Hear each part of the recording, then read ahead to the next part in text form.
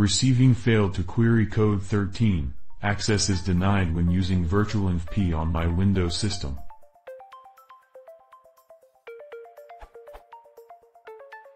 I have two versions of Python installed on my Windows system. 3.7 is installed in C:\Python 37 and 3.8 installed in Python 3.8. My path variables include the Python 3.7 executable. When I try to run virtualenv C:\Python 38 project folder, I get the following error. This is true if I specify C:\Python 37 as well. Isn't this supposed to create a virtualenv using the specified Python binaries? What am I doing wrong?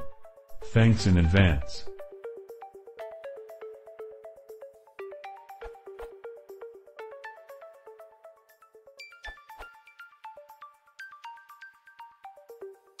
IE.P to Python executable, not to a directory.